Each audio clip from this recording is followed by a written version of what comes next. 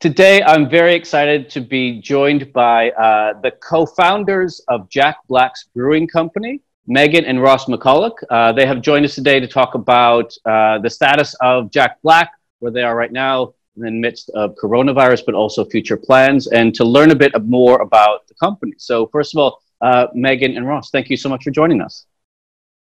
Thanks for having us. Thanks for having us. So you're joining us. We're recording this in the beginning of May 2020, and I feel like we should start every recording with that, so people in history can remember that this is an odd time in the history of the world. So you have a brewing company. You're a craft brewery. We are now currently in stage 4, which we know very well. In the future, they may look back on this and wonder what happened. But we're in stage 4. There's still an alcohol ban in place in South Africa. I'm curious about how COVID-19 and the associated lockdowns have impacted Jack Black Brewing Company. You know, with an absolute ban, we've had to cease production. We had emergency services.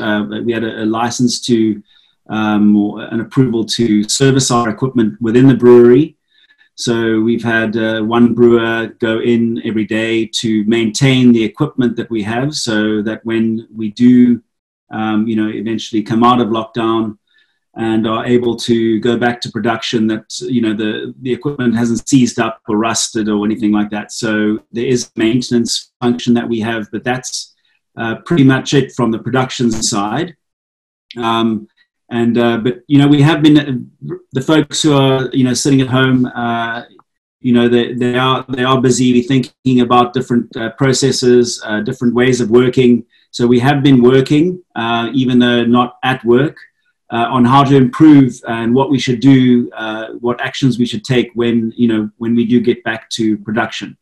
Our marketing team has been very busy. Meghan has been very busy with her team, getting ready for lockdown to end. Yeah, and I think I'm the marketing director at the business as well, and I think that we haven't stopped. The brewery might be running dry, but as Ross said, people did sort of stock up a little bit before the lockdown, and we're very much a community-based brand, and our community is still out there, so we are still very engaged in social media and online with our community. And that's been a pleasure because they've been super supportive of us during this time. And there's lots of other ways that we can interact without doing the events. We're also a very events-based company. So that's also hit us quite hard, is that we're not able to have those events or sell our beer in restaurants, of course. So yeah. Well, so that's an interesting, I think both of you touched on this, is sort of the market is going to change now. We're going to, whenever we come out of this lockdown, it's going to be a different market, a different space, a different world. So, you talked about events. That's even when they allow events, there might be some hesitance about that. So how you market those, how do you go to those?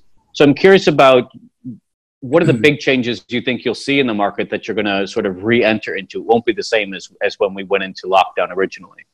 Yeah, one of the challenges that we face is that, and with a lot of other craft brewers in the country, we sell primarily to our restaurant customers or on-trade customers, and that's where the bulk of our volume is sold. So compared to the bigger breweries who sell a vast majority of their product through the off-trade or off-consumption side of the business. So it's going to affect us quite significantly, as I said earlier, that restaurants, we don't see them opening up for the next few months. And when they do open up, they'll probably, looking at what's happening on a global scale, they'll open up tentatively. There'll be restrictions in place in terms of operating hours, number of people in restaurants. So again, the bulk of our business is going to dry up or really be affected.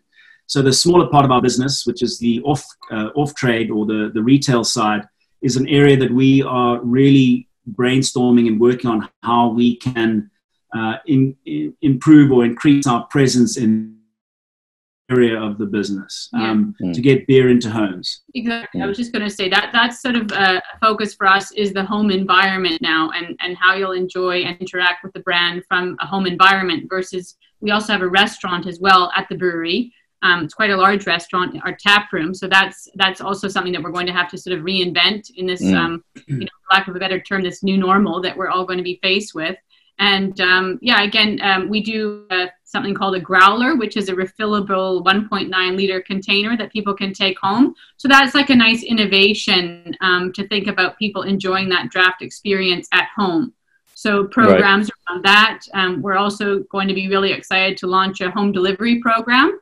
So that's something that we've never offered before, but from a brand side as well, we're really excited to be able to offer our customers a little bit more than you would if you were ordering from maybe some more larger national retailers. We'll do it a little bit more of a Jack Black.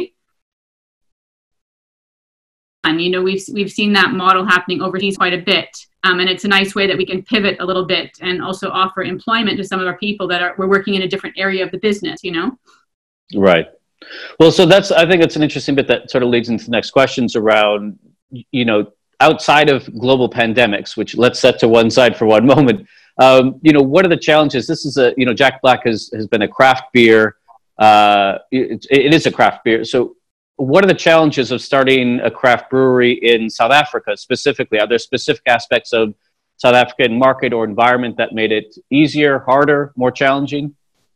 Back when we started in 2007, it was a very undeveloped craft beer market. So back in 2007, it was primarily a situation of education about craft beer and what we stand for and what we do. And it's ongoing until today. It's going to be an ongoing, philosophy of ours to educate our consumers about our beers and how we make them and our stories, which is often how we sell our beers. So back then, they didn't know too much about craft beer. The other challenges that we've had, in this particular market are primarily that we've got a couple of really big beer producers, and in South Africa, these producers make beer for some of the cheapest beer in the world. And those downward pressures in terms of pricing is a real challenge for us to have the margins that we require to build our business. So those were some of particularly in the beginning, are some of the real challenges. Is a pricing challenge within the market. So we generally priced quite a lot higher than most of the mainstream beers in the marketplace, and so the consumer's a bit reluctant to jump on board, but very often when they do, they become quite loyal, which is great. Yeah, we have a new tagline at the brewery for the brand, which is it's more than just a beer, and that's been really important to try and educate people, like Ross said. But to also for them to feel a part of a community, a part of a craft community, and to understand that what they're buying into by buying our product is more than just the liquid. It's the opposite of having people see beer as like a commodity. We want it to be something special. It's an occasion that you'll celebrate with friends or family, or even, just on a regular Wednesday night. But we really need to, as a marketing team, elevate that occasion so that people will actually, like Ross is saying, fork out that extra 10 or 15, 20 rand for a Jack Black. Right. Well, so are these the, same challenges you think that would happen internationally? Or are these uniquely South African, or are these sort of the challenges that craft breweries will face in many countries? I think in the US, which is quite a developed market, they've been, craft beer has been growing there since the early 80s. The consumers there have an they've got more disposable income. They have an intrinsic desire to understand, more about the products that they consume.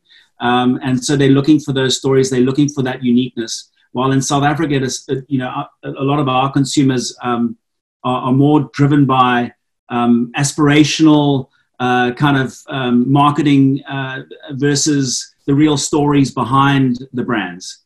And, we don't have that kind of marketing power, to talk about aspiration and so on and so forth. We just talk about our stories. That can sometimes fall on deaf ears because, folks don't, they're just trying to survive, and, right. and so those are, again, the challenges that we face. In other markets, they do, of course, have their own challenges, but they seem to have a much broader consumer base very often, and are able to, craft brewers very often in these kind of markets also be able to innovate a lot more and create sales that way. We found that while we have innovated and we continue to innovate, we need to keep that innovation in check, because it falls, again, it doesn't, it's not really, can I say, like relevant for a lot of the consumers. And so we really need to keep, even though we want to come out with a double hopped IPA with this, that, and the other, we have to go, we have to validate it and look at where the craft beer market, and category is at this current time. Yeah. We have to really control our innovation to get through, while in other markets they can often go crazy. And that's not just an education piece, but it's also a palate piece. People's palates, if you're not used to drinking those kinds of beers, I come from a wine background, and it's the same thing. Everyone starts with a really sweet rosé wine, and then they down the track of your tannins, you'll acclimatize almost to almost a bitter red wine, and then that sort of becomes your mainstay. But we need to be very aware of where people's palates are at, and still stay true to the brand. Not to digress too much, but our initial beer that we launched with was our Jack Black pre-prohibition lager style, and we chose beer because we felt it was really interesting and different, and still had a lot of those craft characteristics to it, but it was accessible to the market and relevant to the market. Yeah, that's really interesting. So I think one of the issues we talk about, that sort of the trends in what's acceptable in one space versus another. So one of the trends, certainly I've seen on social media, and thus a bunch of media reporting about it in some countries, is this low alcohol or no alcohol trending for a younger generation. So I'm curious if that's, if you feel like that's made its way to South Africa, if you feel like that's something that you are either going to have low alcohol beer or no alcohol beer, or it's something you're not thinking about. I'm just curious about if that's sort of on your radar. Absolutely. We talk about it quite a lot. One of the most important things that, longevity of our company and our brand is to do what's true to the brand. So we don't just respond to any trend that's happening in the marketplace and just jump on things. One of the things that I think have made us successful, or be in business, at least be in business for the last, close to 13 years, is actually being able to say no to certain things. And that is really important, not to jump on everything. Otherwise, you just there's not enough focus. So we are talking about a lot. We really understand and appreciate low alcohol products. People are, the way the world is moving, you just don't want to wake up with a hangover anymore. It's not cool. It's not the right thing to do. When I was young, that was kind of what we did. But now it's, you got to be game on. And I think the youth of today really appreciate that. So these products are definitely on our radar. We're interested in zero alcohol. It's quite a capital investment to get zero alcohol product that tastes good. And our products in craft beer is often focused on flavor and innovation and uniqueness. So to make a good non-alcoholic beer can be quite expensive.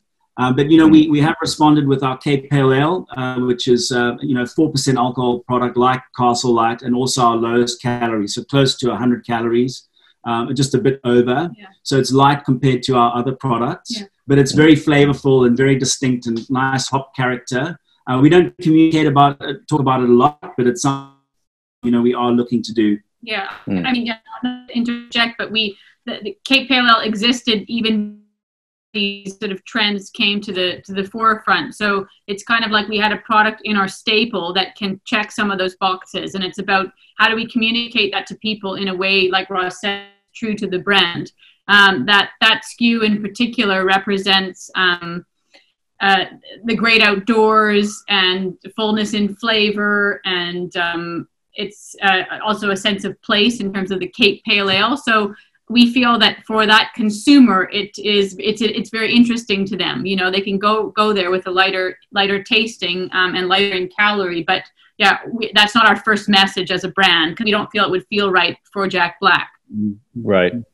Well, so that's really interesting, because I think you've both touched on a key issue here, or a balancing act, if you will, of quality. It's really hard to make something as easy, that tastes good. It's easy to make a no alcohol, not easy, but relatively easy to make a no alcohol beer. How do we make one that actually tastes good? So there's a balance of quality, but also variety. There's all these different tastes, all these different markets. So how have you, in building the brand, how have you tried to balance, getting things that you produce to be really good and high quality, but also producing enough variety that you're not in such a niche market that, if things move by 1%, you're in real trouble? Mm-hmm. Yeah,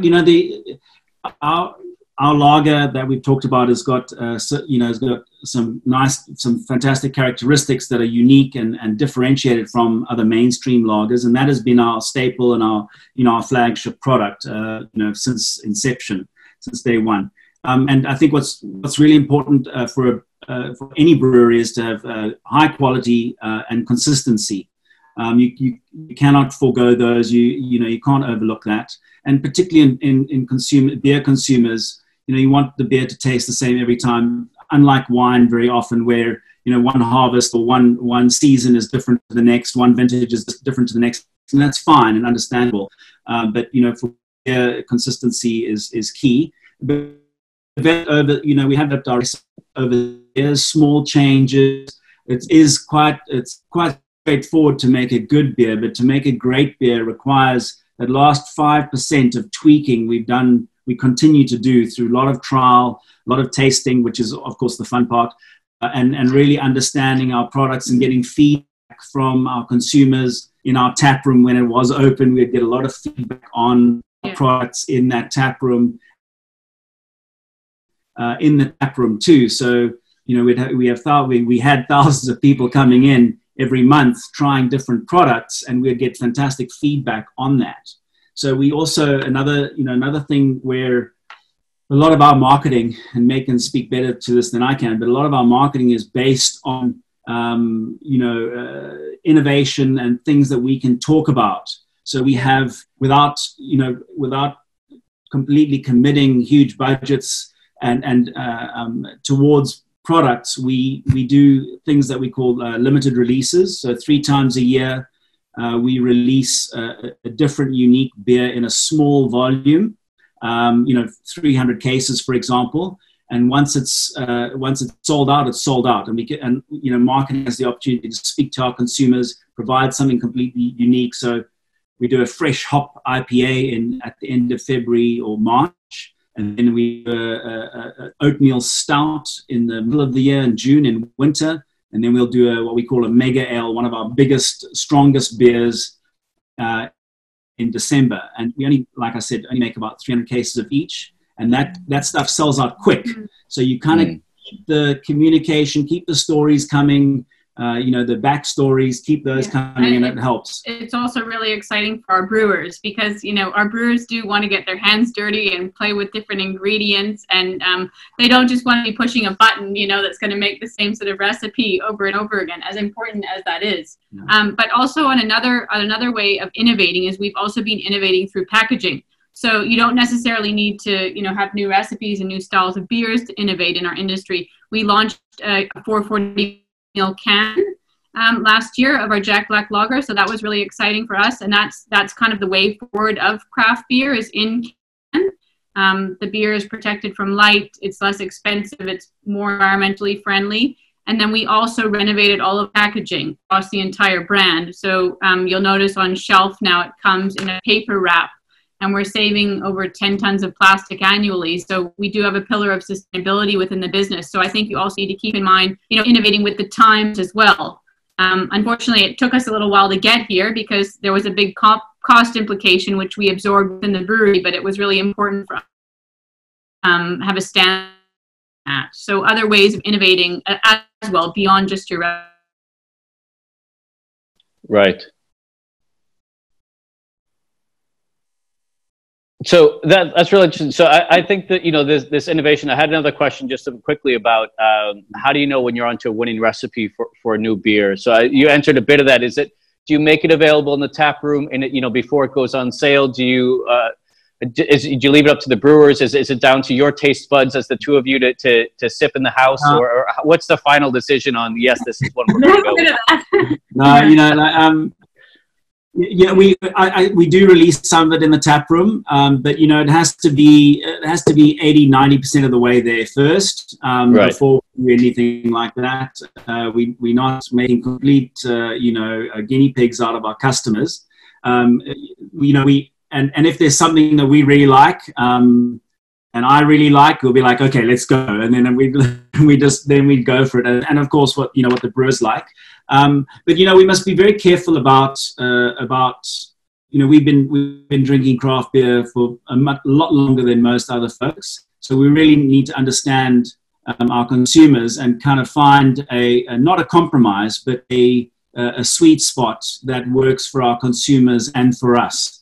And not just, you know, again, otherwise we'd be, you know, I love IPAs, but it's, you know, one of the smallest selling beers within our portfolio. And it's a great IPA, it's an award-winning IPA, but it just, you know, in South Africa, it's that traction yet, you know, even though IPA is the largest beer style in the United States, it's really small here in South Africa.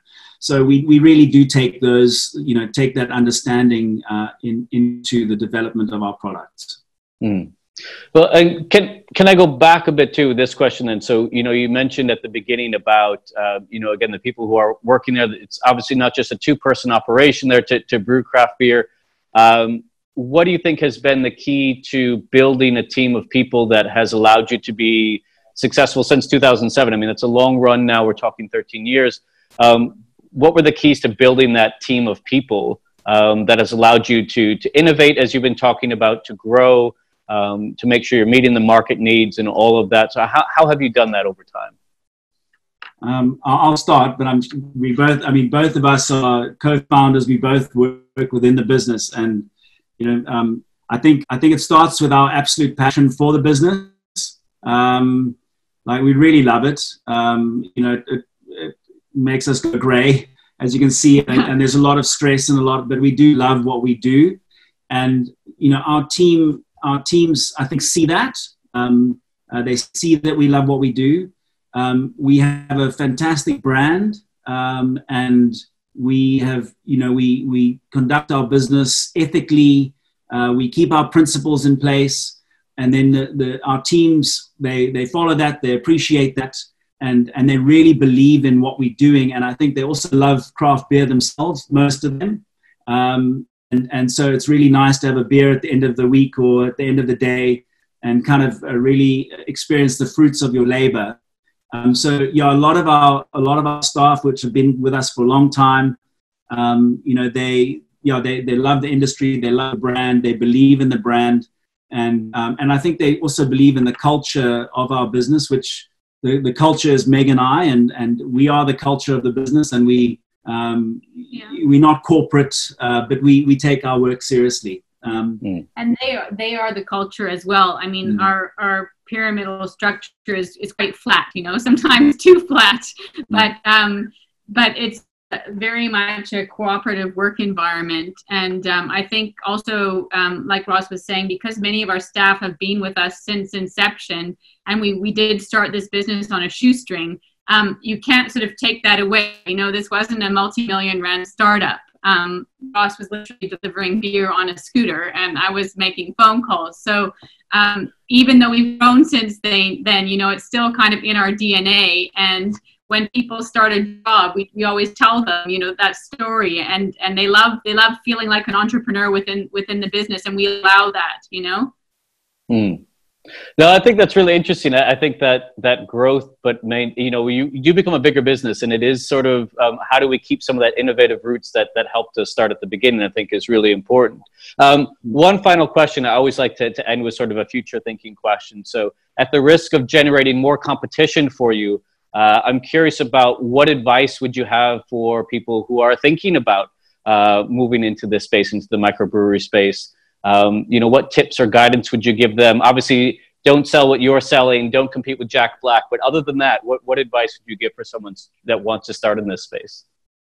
As I mentioned in our first, a couple of minutes ago, was you have to have an absolute passion for the business.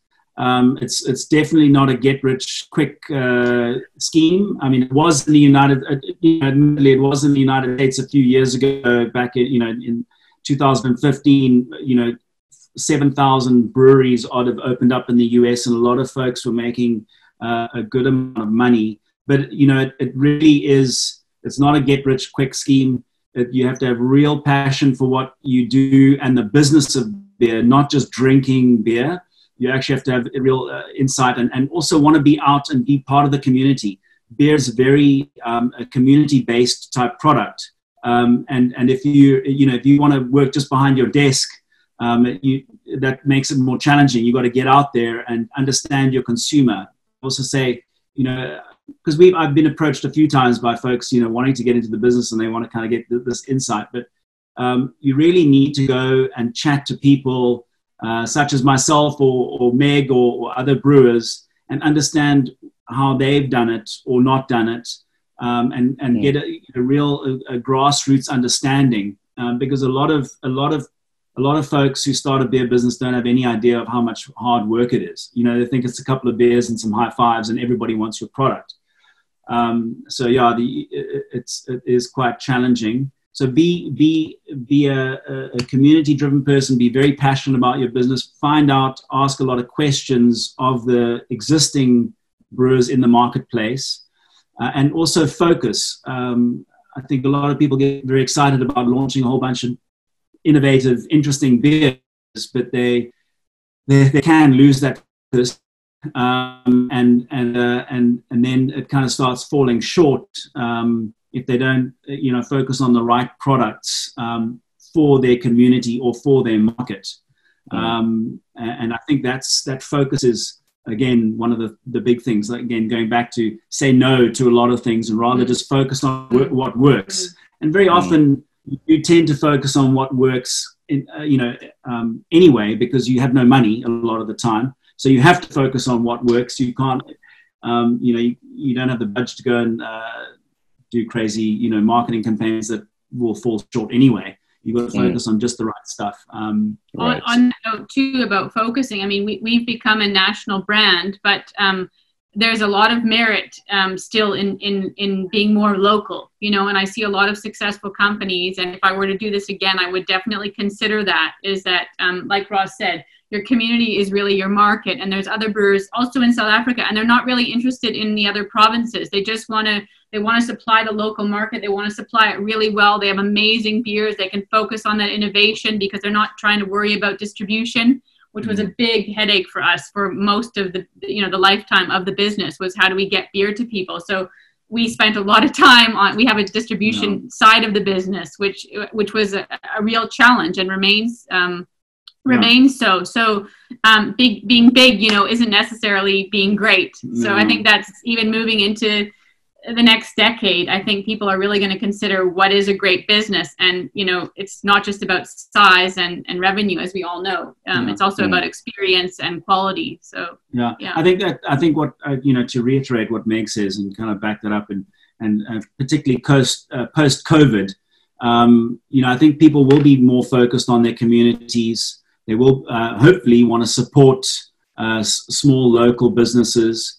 And it's no different for beer. If you look at how large the beer category is, even our brewery, which is a bit bigger than most other craft brewers in the country, if everybody in the southern suburbs of Cape Town decided to drink Jack Black as their beer of choice, we would definitely run out of capacity.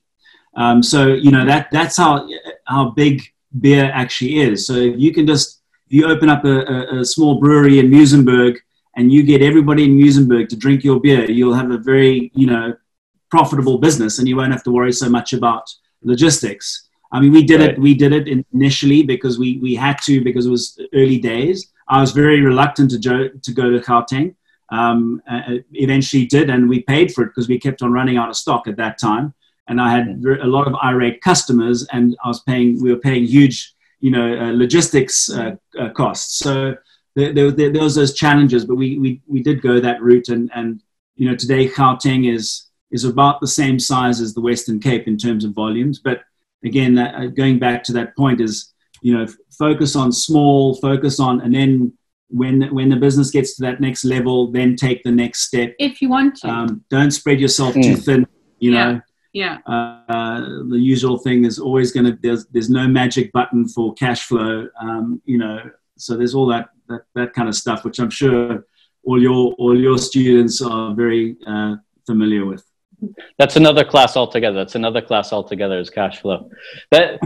Meghan and Ross McCulloch, thank you so much for your time. It's been really interesting to learn about the path for Jack Black Brewing and how it's sort of grown and developed. How you've built, as you said, you built yourself into a very big brand, but also trying to keep that innovation, keep that dynamism involved in that dynamic approach. So thank you so much for taking the time. Best of luck during these very difficult times of COVID-19 and lockdowns.